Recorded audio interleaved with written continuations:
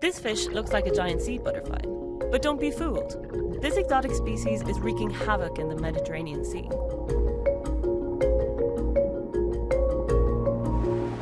Invasive species are becoming a global concern.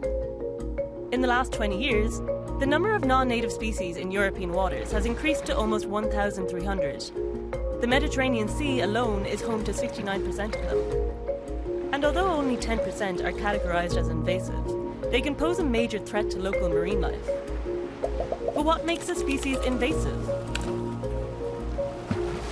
If a species starts to cause significant ecological problems or problems for people in terms of their jobs and livelihoods, then that's when it's considered invasive. This is Jason Hall Spencer. He is a marine biology expert and he's going to explain everything. There are a number of ways these species get introduced into new environments, but the common factor is human activity.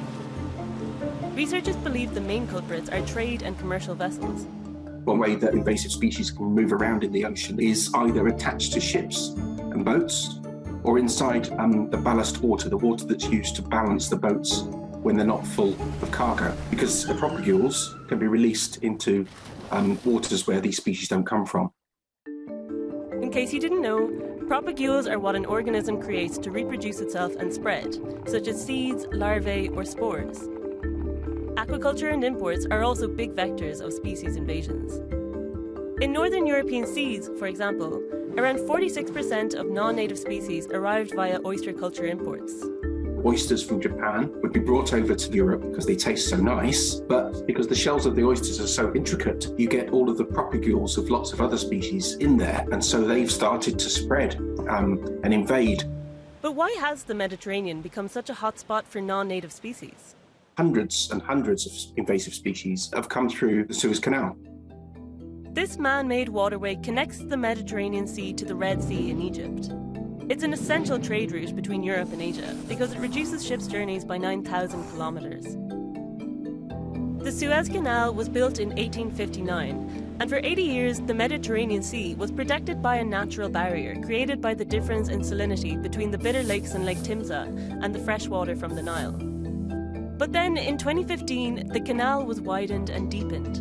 And that's meant that what was used to block the spread of these invasive species, which was a high salinity area that would kill most organisms, that's been removed. And so they can easily pass through the canal.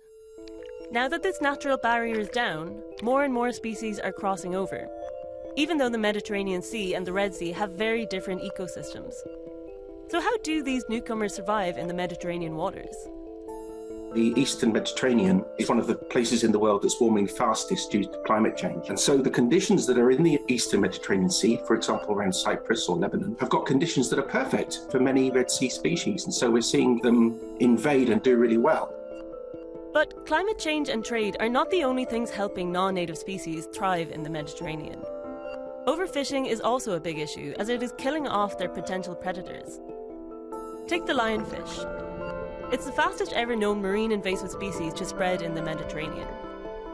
This venomous marine fish comes from the Red Sea and has almost no predators in Mediterranean waters. At the moment, the Mediterranean in particular is on its knees ecologically. There's an acute biodiversity problem in that all of the big fish pretty much have been hunted and killed by humans, and it's skewed the whole system towards small organisms. But are the non-indigenous species really threatening biodiversity and local economies in the Mediterranean? Well, it depends on the species. Some can be pretty harmless to the environment, such as the Pacific oyster. Others can have disastrous effects. This Red Sea pufferfish, for instance, is an aggressive predator. They've even been known to destroy fishing nets to get at the catch inside. They are also highly poisonous for humans and cannot be eaten. The lionfish is also a great predator, but it has one advantage over the pufferfish. It can safely end up on your plate. Jason worked on a project funded by the European Union called ReLionMed in Cyprus to find ways to reduce its population size. The lionfish actually tastes absolutely delicious, and so there is a hope that by fishing it or even overfishing it, people around the Mediterranean could reduce its population size. We've now grown a market for it in Cyprus, and it's available in fishmongers and in restaurants. But extolling the lionfish's commercial prospects is a delicate balancing act, as you run the risk of making invasive species attractive. If these species become so commercially successful, there'll be incentives not to overfish them, but protect the stocks and help them build. There are many things being done to better manage invasive species. In 2015, the European Commission launched the Invasive Alien Species Regulation. It has also joined international efforts to protect 30% of the world's ocean to help rebuild the stocks of large fish and predators. At a global level, in 2017, the International Maritime Organization implemented a convention that regulates how and where cargo boats release the water they carry in their tanks. But local and international efforts might not be enough if the root of the problem is not addressed. As long as the Suez Canal's natural barrier is broken, invasive species will continue to make their way into the Mediterranean. What's needed is the reinstatement of a high salinity area, and that can be done using desalination plants. Unless you turn off that tap, the Suez Canal tap of the invasion, then all of these measures won't work, will they?